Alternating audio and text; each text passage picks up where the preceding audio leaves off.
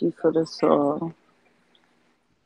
Heavenly Father, I thank you. I thank you for this opportunity to have the chance to come before you with the audience of loved ones and the righteous ones, Jesus. Mhm. Lord, I thank you for just learning and understanding your word more than I did before. Yesterday and the day before, God. Each day I get greater in your word. So I'm going to come to you guys from Philippians today, Philippians 4, and from 10 to 4. I'm going to read. Okay, it says, rejoice in the Lord always. Again, I will say, rejoice. But I rejoice in the Lord greatly that now at last you care for me, has flourished again. Do you surely do care, but you lack opportunity? But that I speak in regard to need. I have learned in whatever state I am to be content.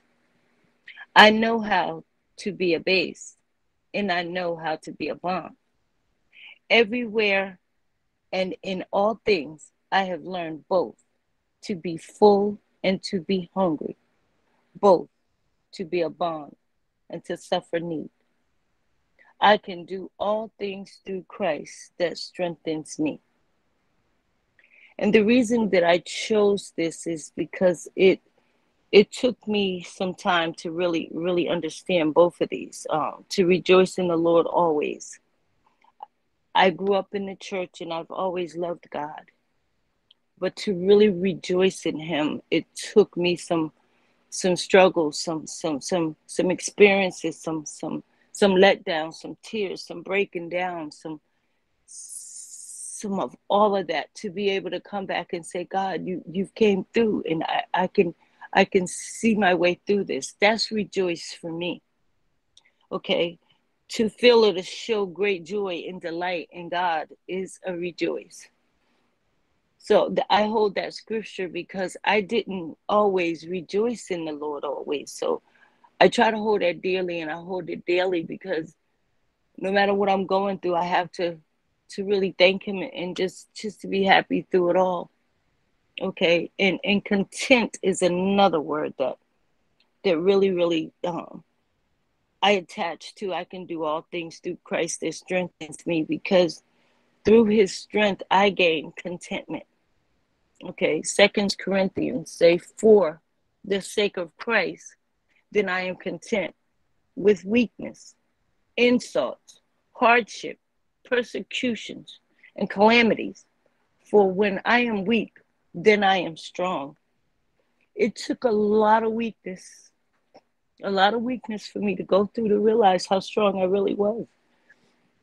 It took the worst time in my life for me to call on God every single day that I woke up for 6 months of my life. Throughout the day, I rejoiced in Him for 6 months for Him to take me through that journey in my life. And with that, I got contentment.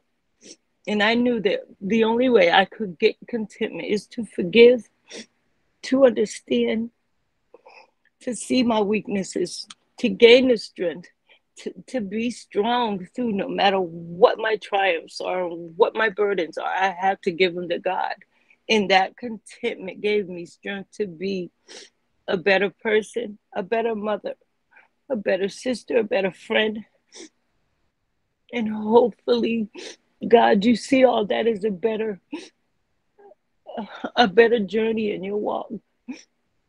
I'm not perfect, and nor do I try to be, but I try to walk with you, and I try to walk with your righteousness, and I look for your quiet voice to tell me when I'm right and when I'm wrong. So, God, the strength I get from you is also keeping me content. And with contentment, I get joy, and I can rejoice, and I can praise you openly and lovingly, because I never truly did that. because there would always be something inside that would hinder that rejoice from really being rejoiceful. So living through a lot of pain and agony, and to be able to wake up in the morning and still be able to say, thank you, God, you got me through this.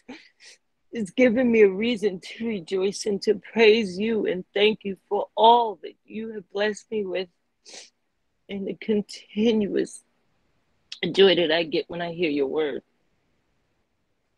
So God, within everything that you have brought me through, the one thing you have not done is let me down or let me go. So holding on to that gives me the strength to hold on to your unchanging hands and never let you go. And as long as I walk with the mindset holding you close and dear, you guide me. You will guide me. And you will hold me no matter how I feel and what anger I'm in and like where I want to go and what I want to do, God. I listen to you when I didn't. When I didn't before. I didn't know what listening to you really meant. I had to find that quiet voice. I had to be still and listen. And listen. I can't listen and move. At the same time, they don't work for me. I need quietness. I need a still place to hear. Because I heard someone say this morning, there's so many things going on inside my head. I had to learn to be still. I had to learn to sit down. I had to learn to let God let go.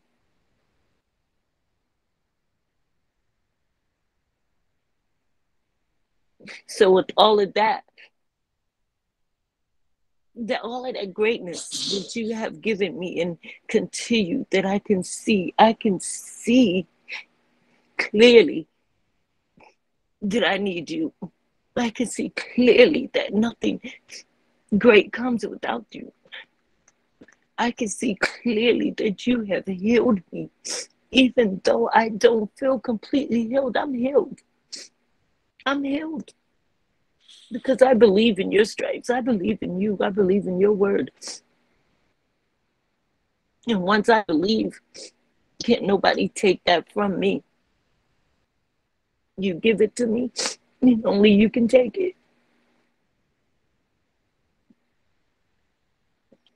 So God, once again, I can do all things through you. And Proverbs says, she is clothed with strength and dignity,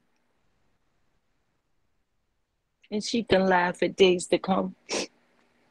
And I can do that. I can laugh at days to come. I can laugh when I'm sad. I used to be sad and sit in it for days. I used to get mad and sit in it for weeks. Not no more. Contentment, strength, rejoice has allowed me to free myself from all of that that hindered me before. So God, I thank you. I thank you for your power and your word.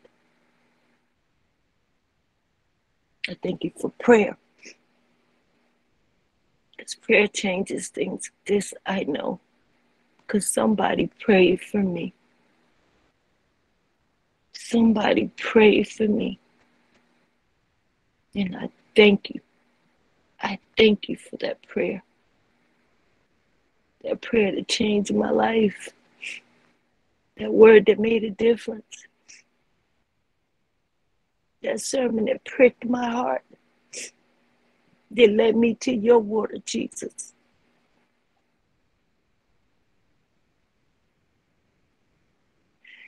I ask you to never leave me, as I will never leave you, God. I only want to get stronger.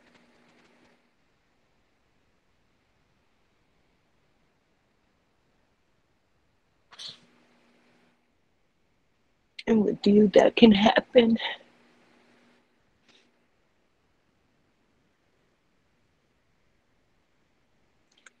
You've done it already, Jesus. You've done it already. So I want to thank you in advance for what you have done, you're going to do. If it's good for me, you know. If it's not, you also know. But only good comes from you, so that's what I'm seeking. I'm seeking good.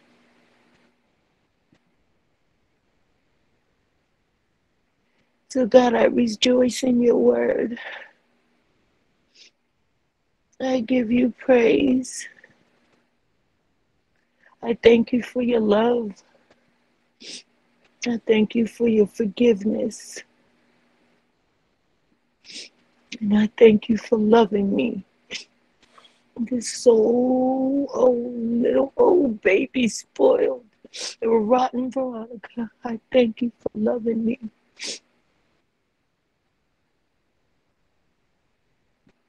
And I ask you, God, to just daily give me a word. Give me the mindset that I can go and I can strengthen someone else. I can lift somebody else up. That I can be a light. Even in my darkness, I can be a light.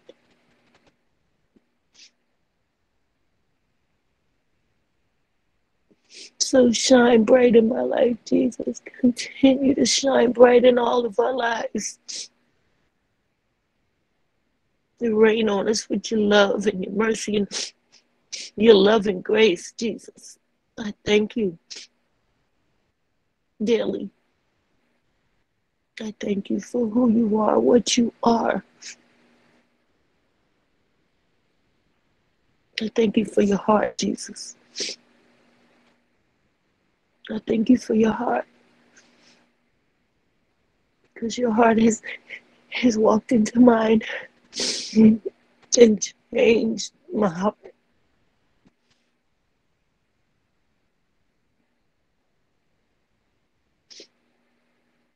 So I thank you, Jesus. I thank you once again for allowing me to speak to you, to praise you, to let you know that I feel your presence. I feel your presence. And with that, I'm pleased. I'm blessed.